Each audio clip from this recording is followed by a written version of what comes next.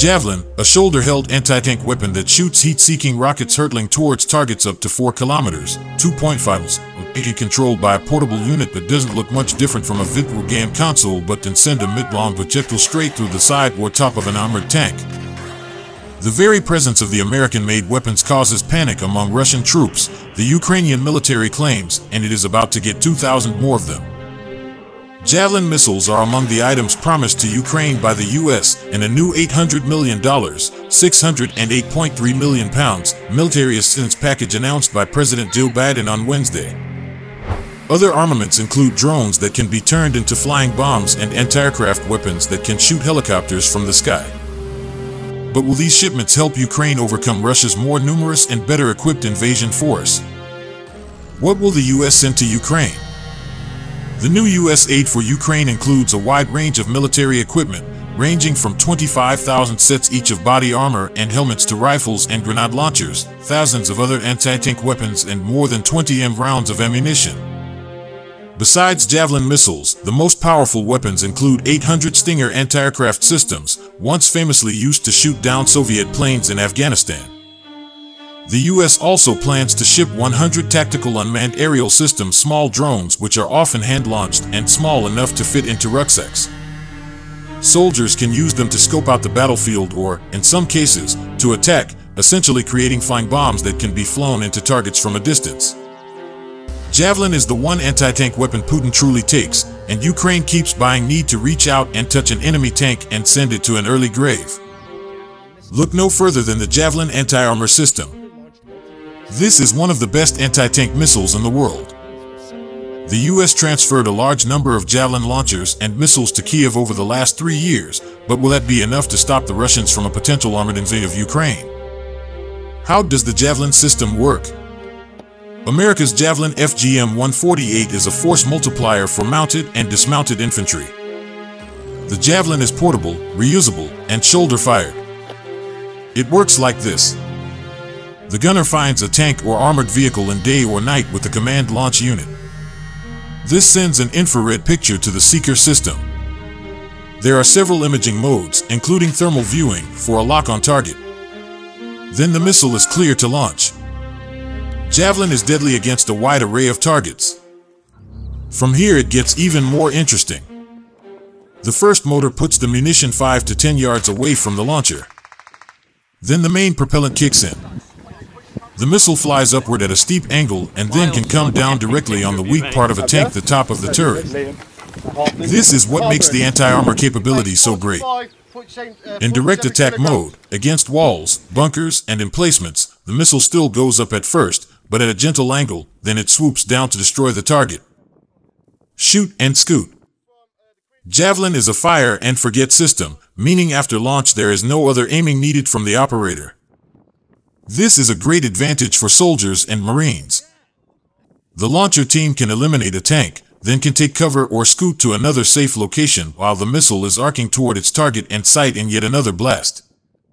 This means the enemy has no idea where the missile is coming from. The Javelin can also be mounted on an infantry fighting vehicle. A loaded Javelin launcher weighs only 49 pounds. It has a top range of 2.5 miles. The Javelin was used at least 5,000 times during the wars in Iraq and Afghanistan. Do the Ukrainians have enough Javelins to stop the Russians? The Javelin is so effective that other countries want it badly, especially Ukraine, which is facing an estimated 94,000 Russian troops on its border. There are at least 1,100 Russian tanks in that massive force. Last month Moscow sent another battalion of T-80U tanks. The Ukrainians decided to load up on Javelins, but they don't have enough of the anti-tank systems. They are expensive at $126,000 a launcher. In 2018, the Ukrainians bought 210 missiles and 37 launchers. Then they purchased 150 missiles and 10 launchers in 2019. They have reportedly already used these a handful of times, according to a November 2021 report. The U.S. is trying to keep up with demand. The Russians are clearly aware of the Javelin, but will they be deterred? The massive numbers of tanks and armored personnel carriers deployed to the north and east of Ukraine have worried Kiev, and military and intelligence leaders have called for javelins and other weapon systems. In September, the United States answered, announcing a $60 million military aid package with more Javelin systems included.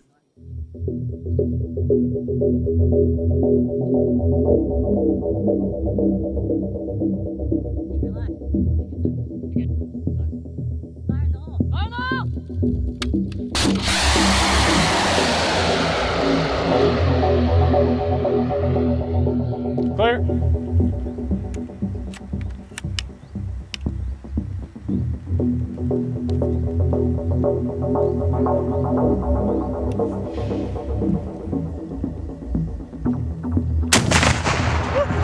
There one.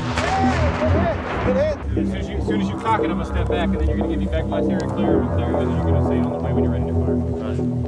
On the way.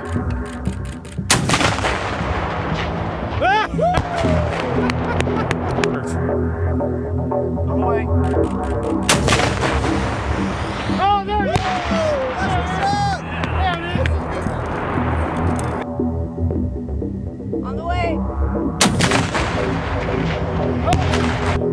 On the way! Sing it! On the way. Oh, short, try. Good deployment. Oh, there it is!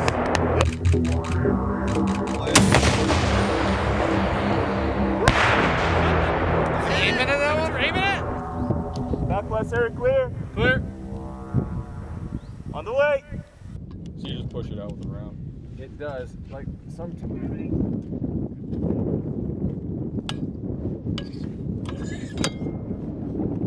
Backwest area all secure.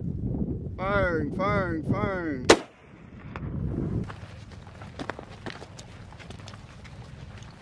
Double ear broke. Double ear broke. All right. What I need you to do is make sure the only thing that's in the short list is TPT. You remember how to do that? H or ATDP.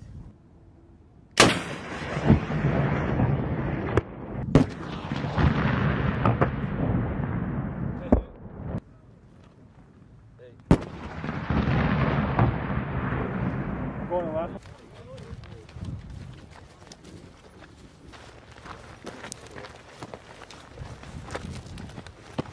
All right, so step up here. Now, yeah, and the barrel is going to 9 o'clock. That's your target.